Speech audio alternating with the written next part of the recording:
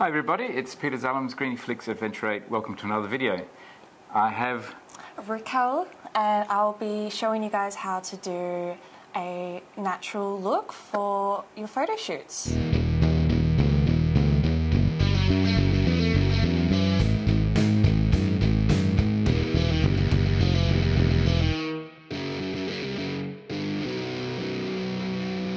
You've seen my videos. If you haven't already subscribed to my channel, then do press subscribe, press notifications. You'll be notified when the next video is out. But if you're a regular to my channel, you know that my channel is in adventure travel and also photography, and photographing people, without a doubt, my favourite genre. I've recently done a number of model shoots, and one of the challenges in shooting models, this is from my perspective as well as from the model, is applying makeup. And depending on your skill level, it depends on what you actually get and how complementary that is to the photo shoot. Okay, maybe tell me a bit about yourself, Racquel. So I'm 20 years old, always lived on the Central Coast, and in high school I first did my vet course, which was a makeup course. And through there I joined my family business with my sister and my mum, Stillwater Beauty, in beauty therapy. So ever since, I've been a beauty therapist and my passion is makeup. Fantastic. Yeah. And you're based in Gosford or? Greenpoint. Greenpoint. Yeah. That's in the Central Coast. That's in the Central Coast, yeah. Yes. It's about 15 minutes away from And Gosford. do people come to your studio or do you go to their place? Or you go to events and things like that? Yeah, so it's a bit of both. During the week I run only salon based, and then on the weekends and Mondays I do mobile. Excellent. Yeah. There'll be some links in the video where you can contact Racquel if you need some makeup services, as well as details will be in the description of the video. We'll reposition the camera, we'll do a sort of a close-up on Racquel as she goes through all the steps, and I'll basically get out of the picture. It'll be all you. Well, besides Racquel's skills in makeup, she's also a budding model, and we're hoping to maybe then do a photo shoot as well. You're a keen motorcyclist. Yes. Okay. As you know, as I am. And we've got a choice of motorcycles here as well, so we might use a Triumph as the prop for Racquel as well. We're going to be doing a natural look of how you would do for a photo shoot. Alright, today I've just got a few products that I would think most of you models would have at home. So I've got today a moisturiser, which will act as a great primer. We've got a concealer, an eyebrow powder, a foundation, bronzer, mascara, lip liner. I've got some brushes, a translucent powder, blush, and a setting spray. And that's all we'll need for today's look. So first thing you want to do is start off with a moisturiser. Applying that all over your face.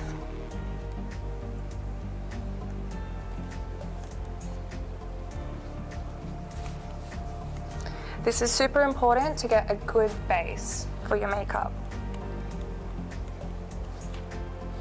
Making sure to bring all products down your neck.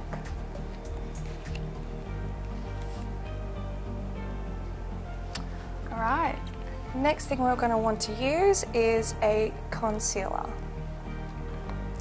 Now you're just going to want to apply this in your problematic areas. So for me today, it's my under eyes and my acne.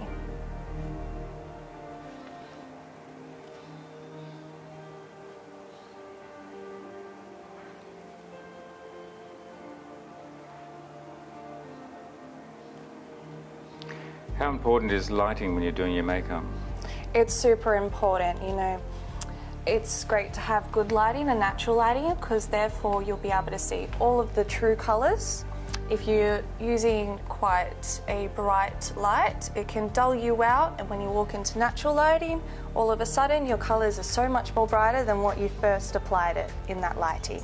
So it's super important to have good lighting when doing your makeup. So we're using studio photographic lighting here, so that Kelvin temperature is 5,000 degrees, I believe. And if you're using flash photography, that's also 5,000 degrees. So it's going to be the same white balance.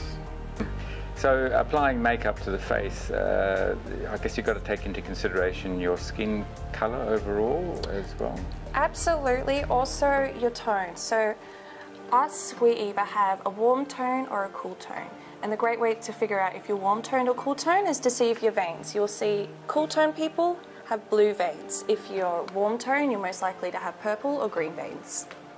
And that will be able to help you with picking what products you need.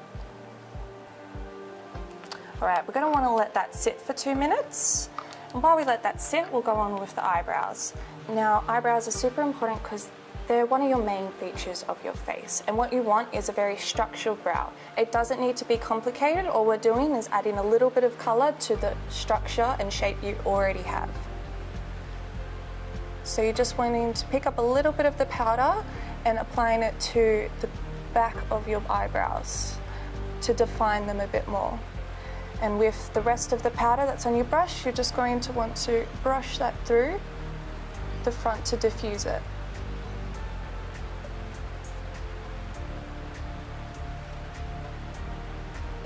And it's nothing complicated, it's just a little bit of eyebrow powder on the ends of the brows.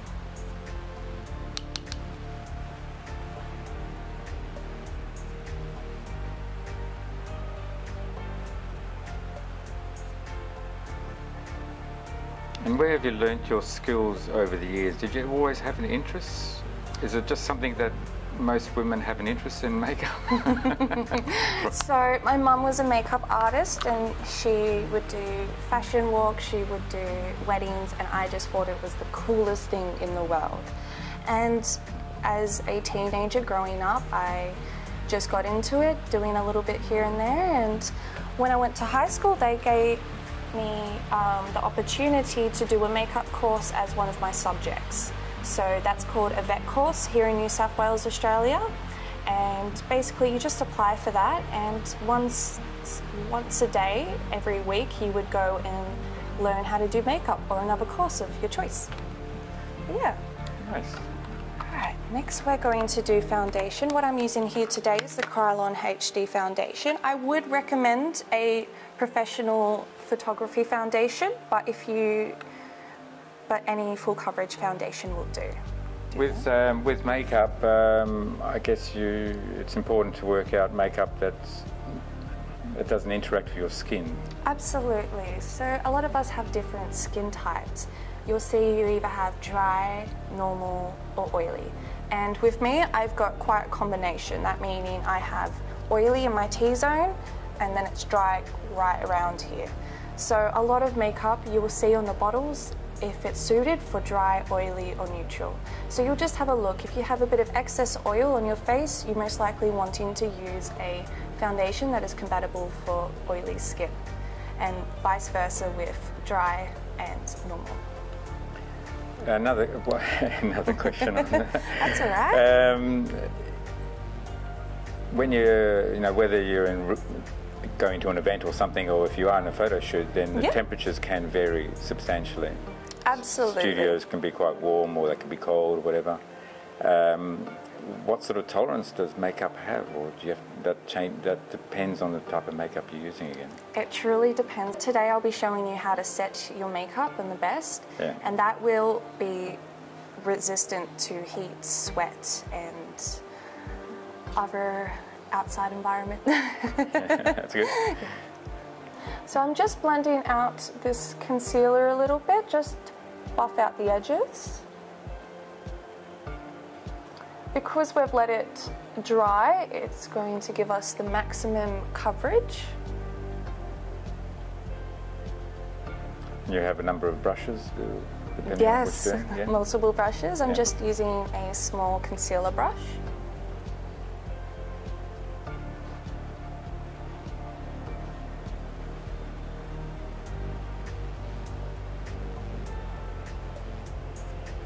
Do you prefer to do your own makeup or have other people apply makeup to you?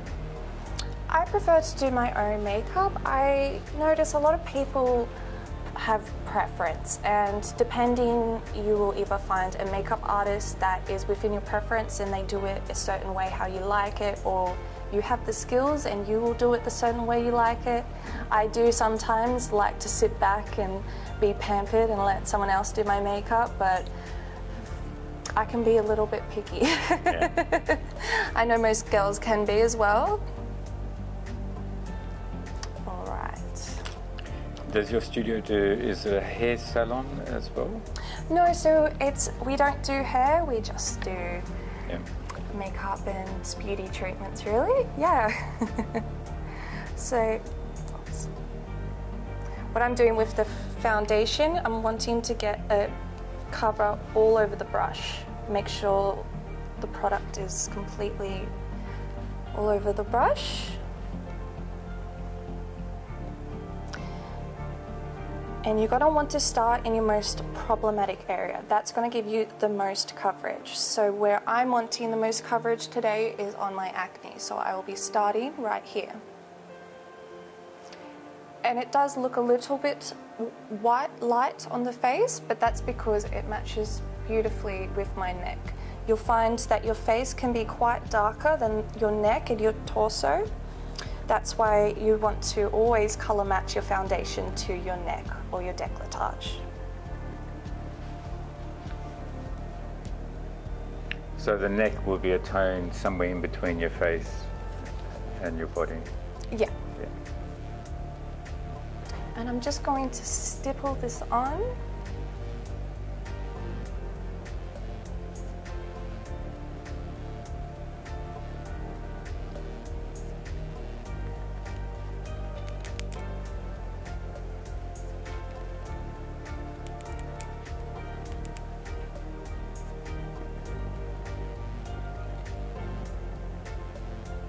I can see the transformation already.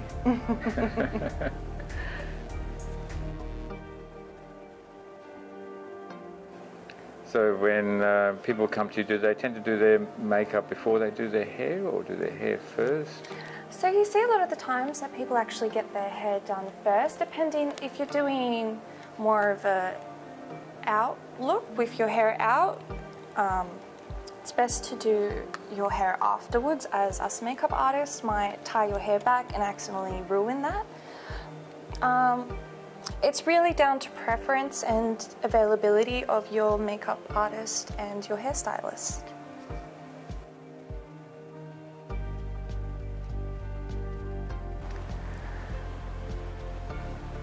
It's quite time-consuming makeup. Yeah, well, it's worth it. It's worth it, yeah. It's like building a house, isn't it? You want to get the foundations right before you do anything else. Exactly. Your base products are your most important. Yeah. You want your skin to look like skin. Because at some stage you'll be taking all this off, so that's also an important stage, isn't it? You have to, whatever you apply, you have to work out how you're going to take it off again. Yes, absolutely. And I guess depending what you're using to take it off can also affect your skin. So absolutely. Yeah. So there's a lot of, I guess most people then would have to go a bit of trial and error with different makeup products to work out. Absolutely. I mean, a lot of the places you buy makeup, there's lovely girls to assist you and help color match you and find the right product that is going to complement you the best. But it's quite universal. You might go shopping online and you might just have to trial and trial and trial until you find the right products that complement you the best. Because everybody is different. There is no makeup that's one fit for all, unfortunately. All right, now we've got the foundation on. I'm just going to go in with some contour to really define and bring back color to my face.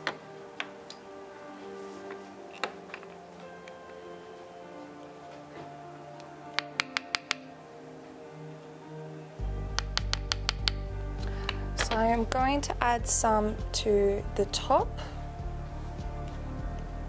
This will help reduce the size of my forehead in pictures and also just make it look like I've seen the sun.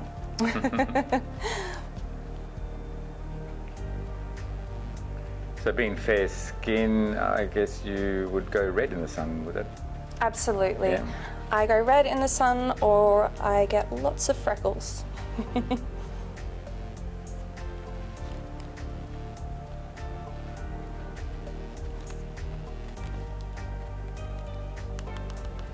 From a photography point of view, there is, with different tones of skin, there is some latitude in post-processing that we can do with skin colour tone. But it's always nice to get it right so that you don't have to do the editing afterwards. Absolutely. I've chosen today a warm coloured contour. This is to bring more warmth into my cool skin.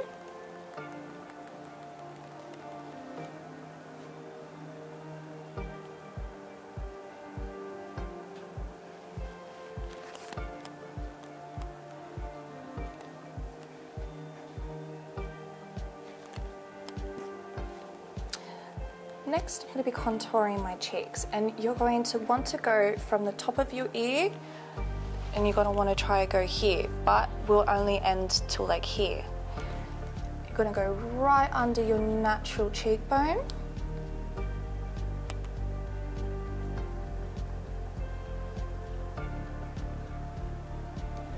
I'll go back in with my foundation just to dull that out a little bit. And repeat the same on the other side. Nice. Do you have a YouTube channel yourself, or? I don't, so I've only just started social media. I've been a makeup artist for 6 years, but I've only just brought myself to social media. It's brought me so many opportunities, and I'm still learning, but I'll be getting there. I'll be making a YouTube channel once I figure it all out, and yeah. Excellent.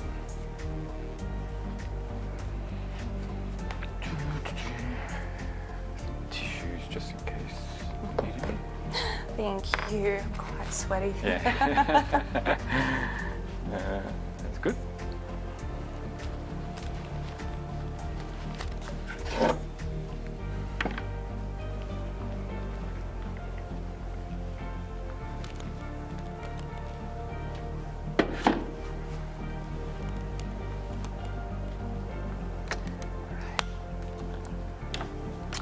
Next, we're going to go on to blush.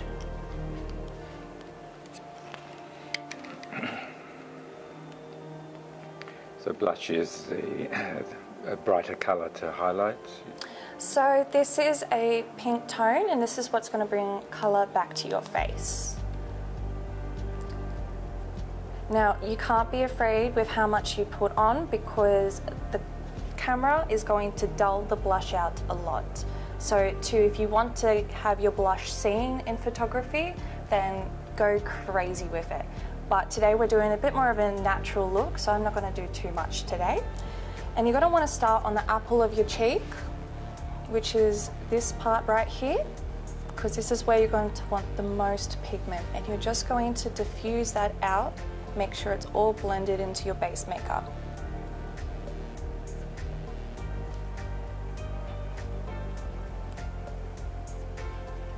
It's best to always do stippling motions. This will help not pick up any of the products that's underneath.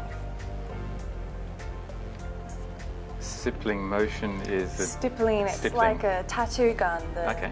Very fast motion. Yes. Yeah.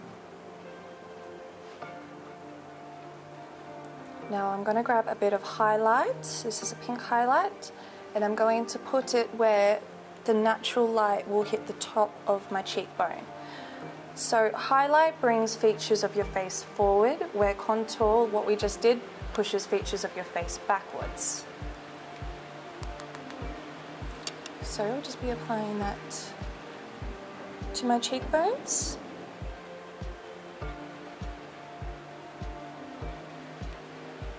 Because I want them to appear a little bit more prominent.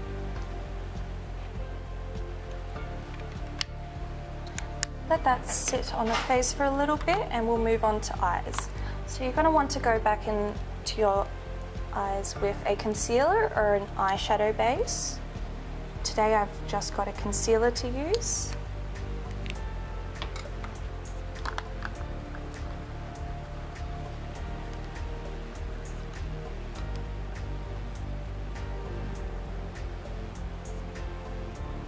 I'm just going to clean up the bottom of my brow.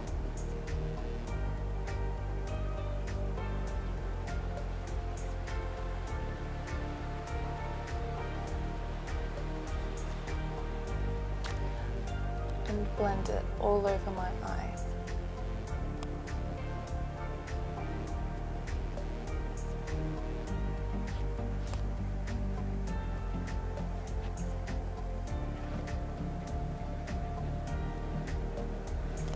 So with the socials now, you've got Instagram and Facebook? I've got Instagram and I've got a TikTok.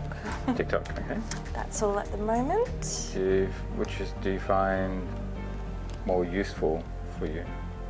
Instagram I find is the most useful platform for me. Yeah. I'm just grabbing a bigger brush to blend this out a bit quicker.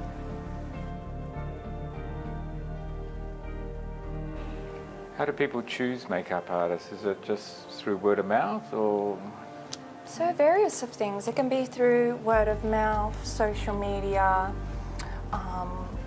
online, just browsing on Google, or like they might drive past and see a sign or the salon and call up. So various of ways. I would say more social media based these days.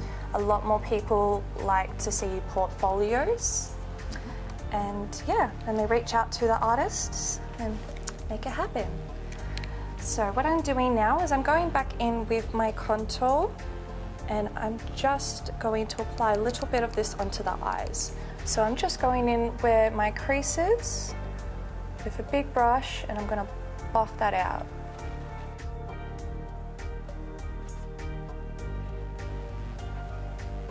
So the colour you choose here would be very dependent on your skin colour again, wouldn't it? Absolutely.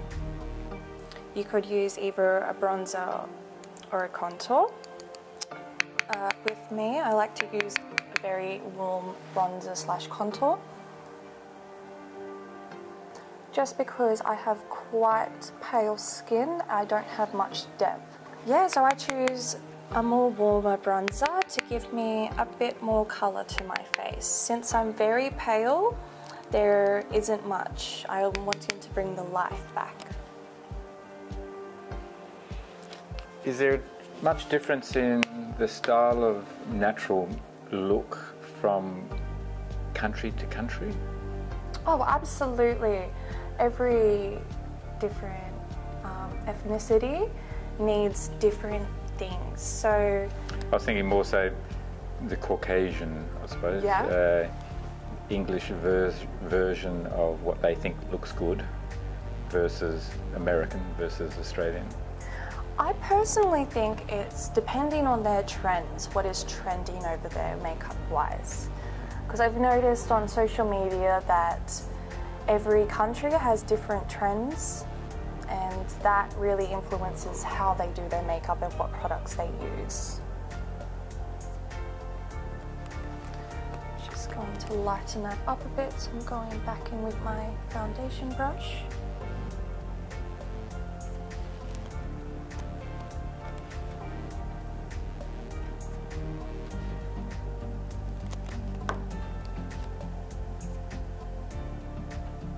Alright, next is one of the most important steps. We're going to set the face. So you're wanting to grab yourself a translucent powder, a pressed powder, or even a powdered foundation. They will all do the same thing. So, I'm going to just grab a bit on my brush and set my under eyes first. So that's basically taking any moisture out of the makeup? Absolutely, it's going to take any of the moisture out and all of the oils as well. You're going to want to really press and diffuse this into the skin, making sure you're not applying too much of it. It's also good to apply it where you sweat the most. It will also help absorb your sweat as well. So I'm just applying it in places where I want to dull down the shine a bit. And I also use this to clean up my bronzer.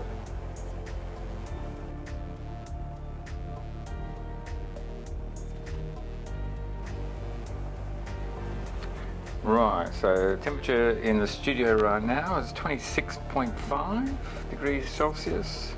Humidity is 72%. not that. Do you relate to those temperatures at all, or humidity? Oh, it's so humid. It is humid, isn't it? Yeah. It doesn't feel hot. It just feels humid, really, to me. Yeah, it is humid. All right, I'm going to let that sit in my skin for a bit. Next, I'm going to grab a nude lip liner, and I'm just going to line my lips. Nude is a brand, or is it? So it's a more neutral colour, something that is a natural lip colour. Right, okay. So you can make your lips a little bit larger, is that more defined? More defined. You can make them larger, but I just prefer to make them a little bit more defined. Now, if you have quite dry lips, you're going to want to apply a lip balm to do this, but my lips are already moisturised, so I'm just going to blend out that lip liner into my lip.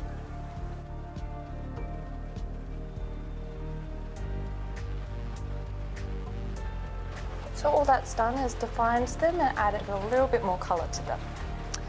Next step, we're going to completely set the face. So today I've got a setting spray. What I'm going to do is completely drench my face.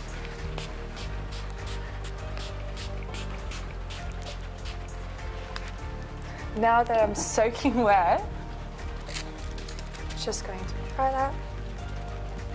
This is going to diffuse all of the powder products into the cream products and make them basically sit as one, all as one.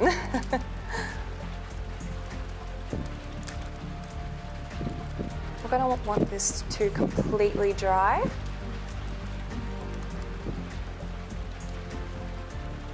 The final step we're going to do today is mascara. Now, because I've already got false extensions on, I'm just going to be doing the bottom lashes. But I would recommend, if you're not wearing any lashes, to give them a quick curl and just apply your mascara as normal. Today I'm just going to be applying it to the bottom lashes.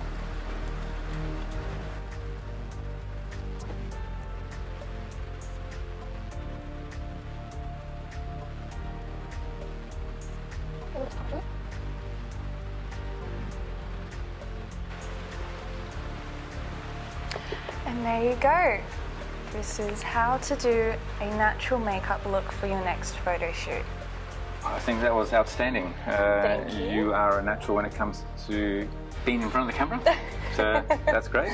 I learned a lot. I hope you have also learned something in the video.